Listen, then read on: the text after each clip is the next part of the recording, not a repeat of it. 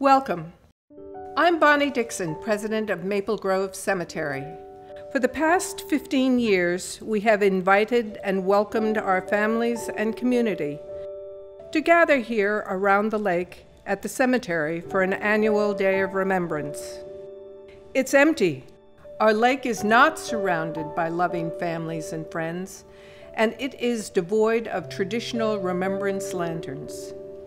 This year's gathering is different due to the COVID epidemic. We can't physically be together. Our Remembrance Day this year is truly spiritual, a gathering, co-mingling of our spirits and energy by virtually being together at the same time to remember and celebrate our loved ones. The word celebrate isn't about joy. It's about observing, paying attention, and noticing the contributions of the individual. Many things now are different, except perhaps love. Your relationship with your departed loved one has changed, not ended. The memories and the stories that were their life live on in your heart and mind. We pause today together to remember the essence of the person and our mutual love and respect for them. The power of love within your spirit helps you heal and gain strength, and perhaps find a new normal. Preserve and cherish those connections to their past as you realign your life and move forward. This year especially is very difficult because we are isolated by circumstances of safety and public health.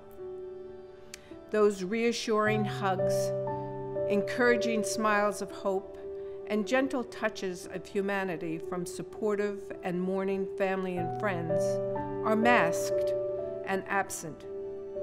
Many are missing the give and take of sharing in person.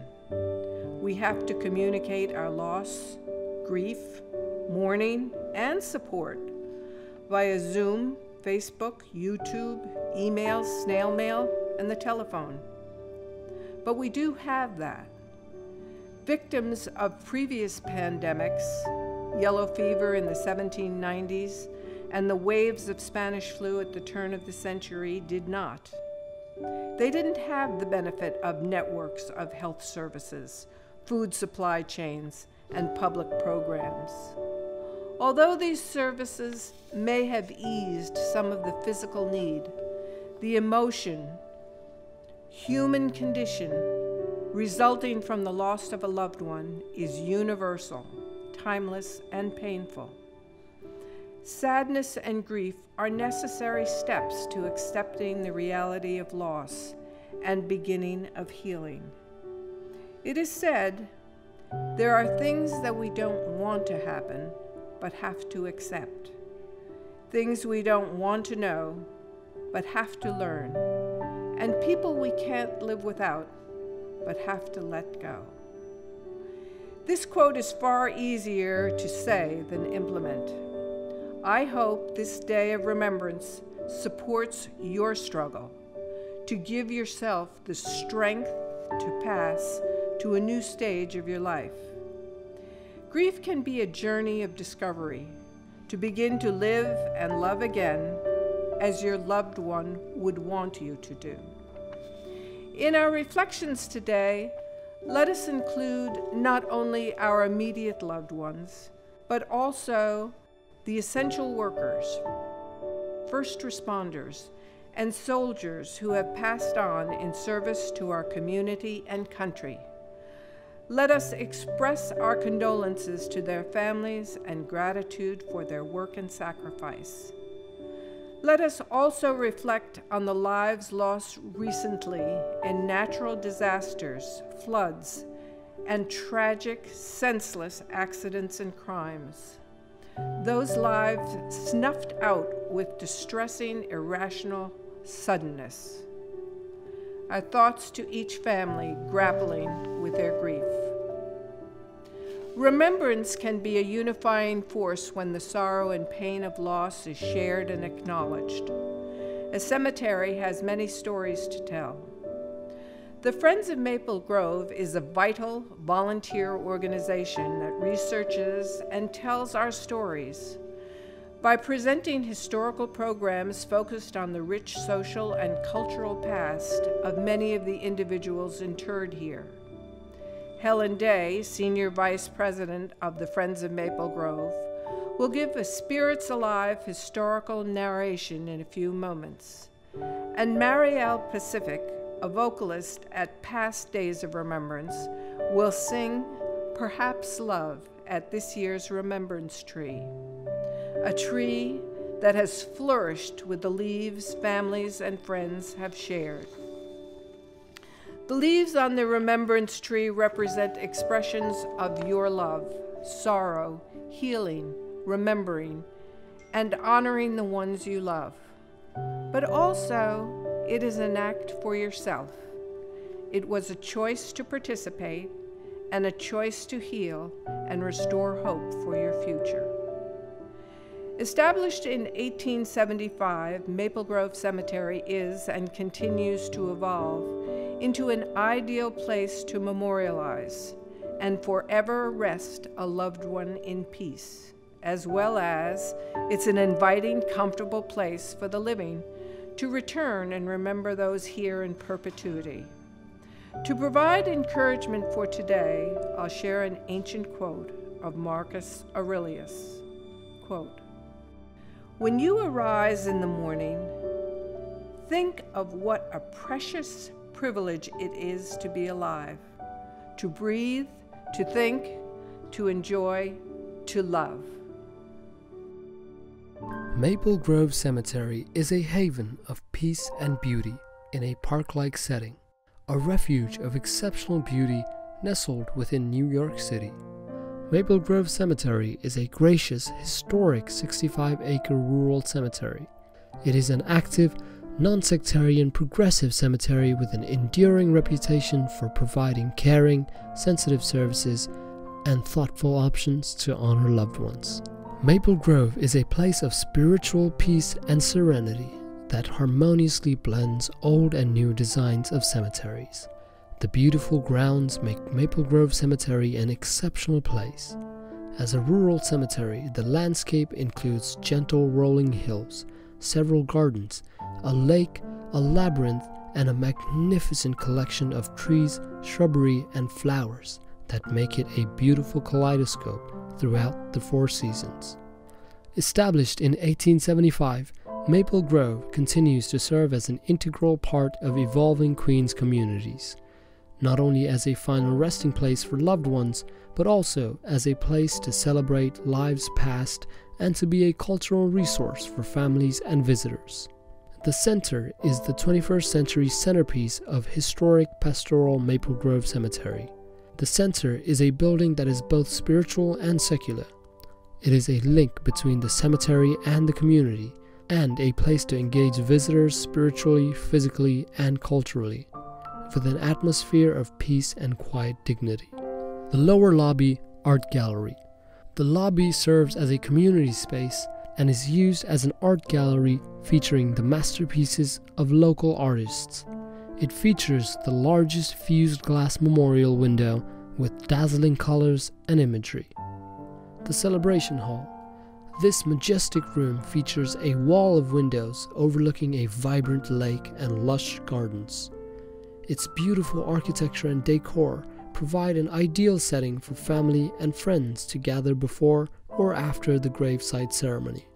It can be set up for a reception or even a buffet or seated meal.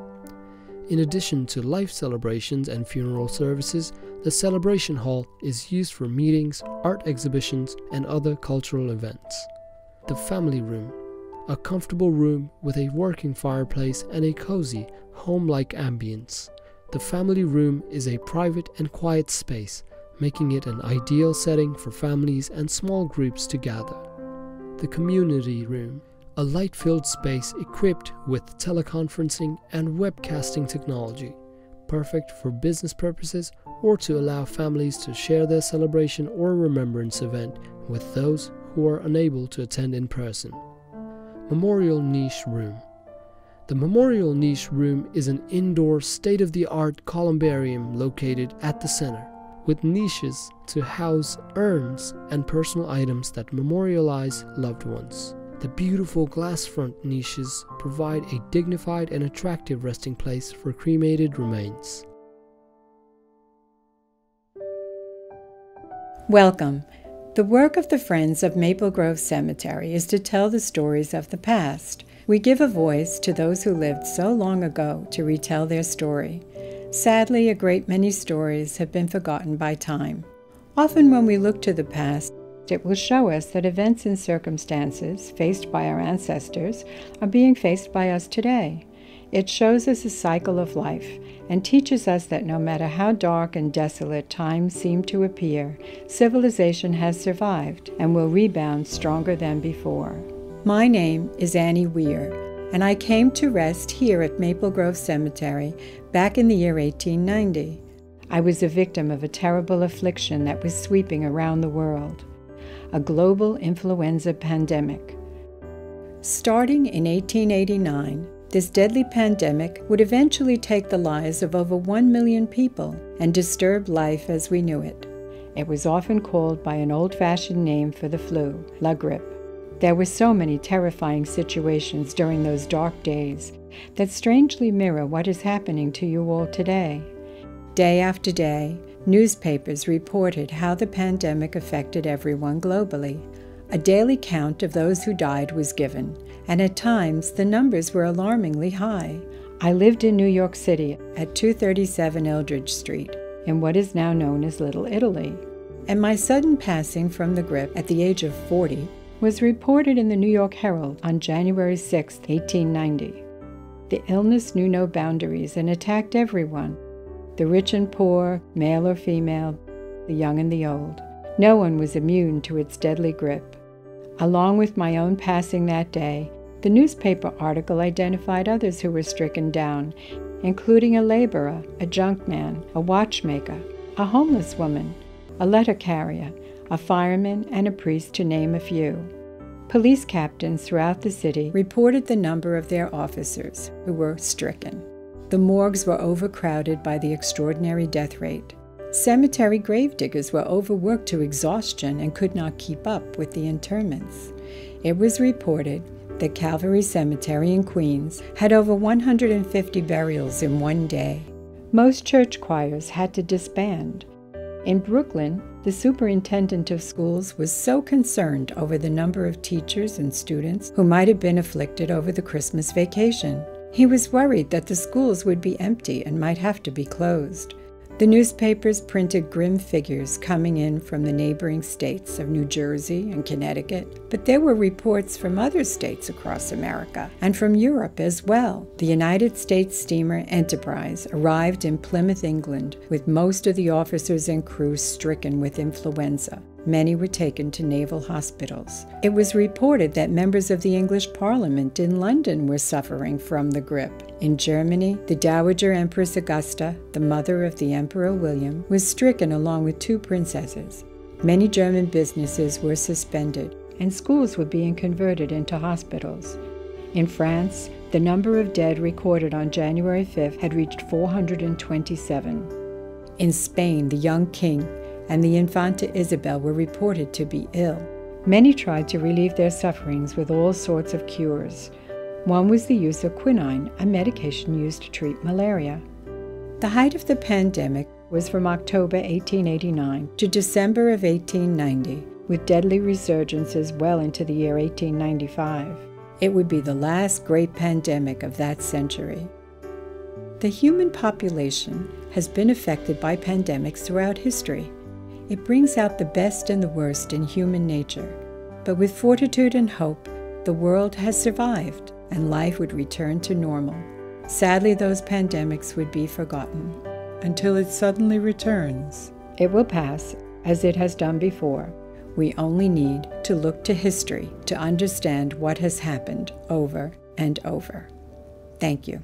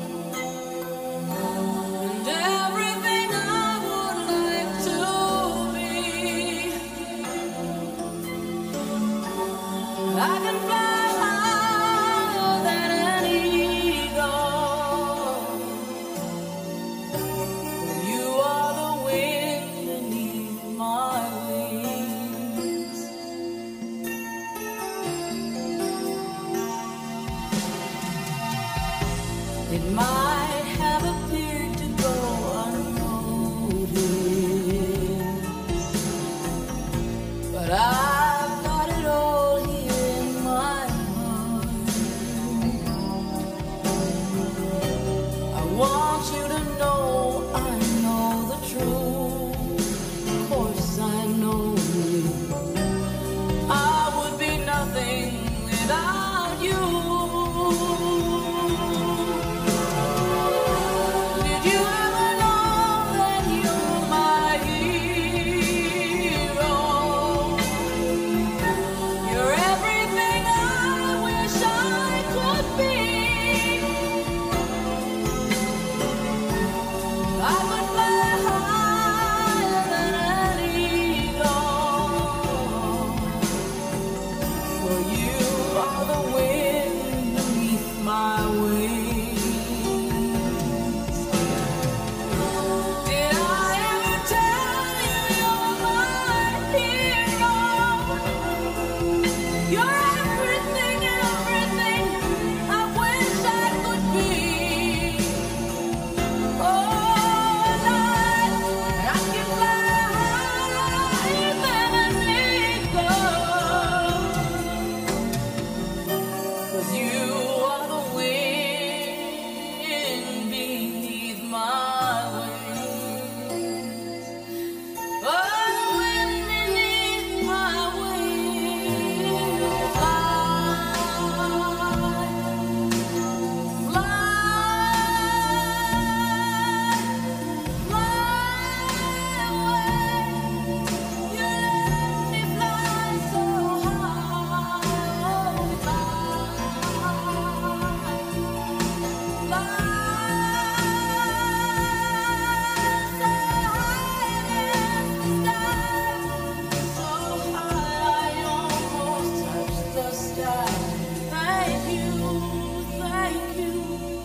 Thank God for you, the wind beneath my wings.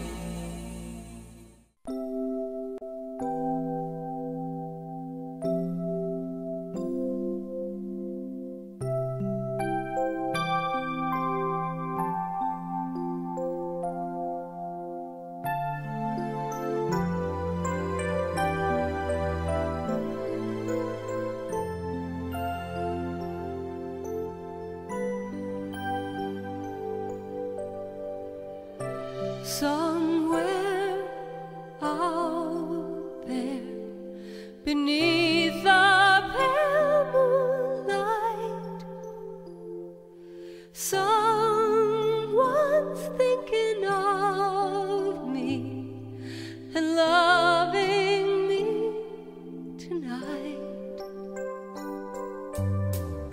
Somewhere out there, someone saying a prayer that we'll find one another in that big somewhere out there.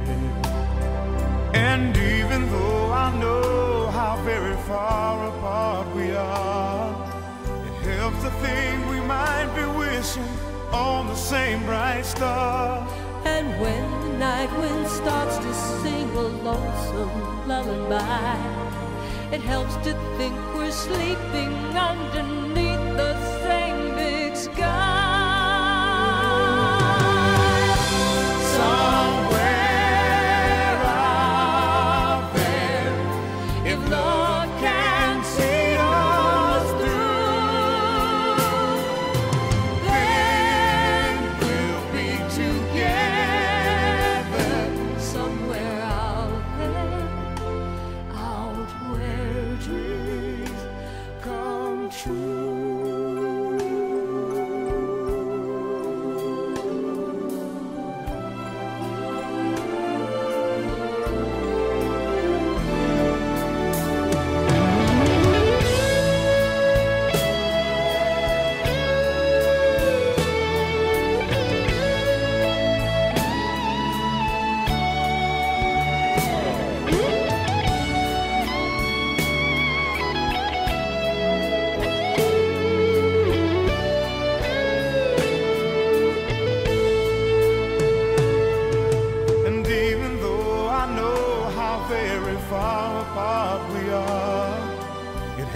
think we might be wishing on the same bright star.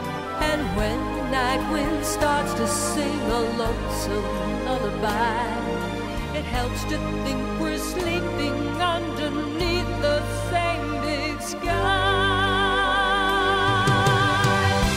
Somewhere out there, If love can see us through, then we'll be together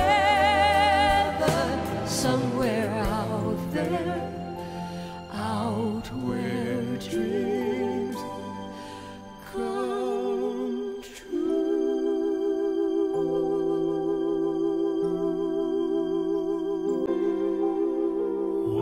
once in the dear dead days beyond recall, when on the world the mist began to fall, out of the dreams that rose in happy throng, lo, to our hearts love sang an old sweet song.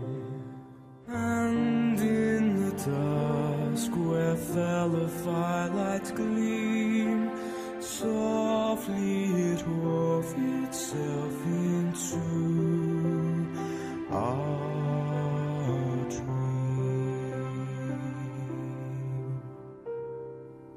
Just a song at twilight, when the lights are low and the flickering shadows softly come and go. Though the heart be weary, comes love's old sweet song.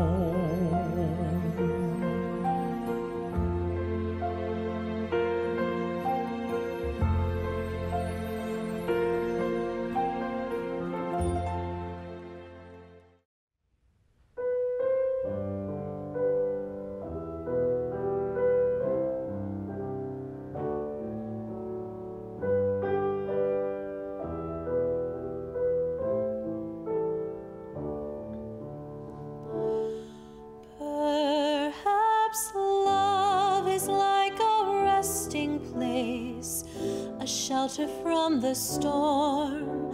It exists to give you comfort.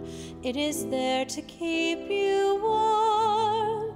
And in those times of trouble, when you are most alone, the memory of love will bring you home. Perhaps love is like a window, perhaps an open door. It invites you to come closer. It wants to show you more. And even if you lose yourself and don't know what to do, the memory of love will see you through. Oh, love to some is like a cloud, to some as strong as steel, for some a way of living, for some a way to feel. And some say love is holding on, and some say letting go, and some say love is everything. Some say they don't know. Perhaps love is like the ocean, full of conflict, full of pain, like a fire when it's cold outside, or thunder when it rains. If I should live forever and all my dreams come true, my memories of love will be of you.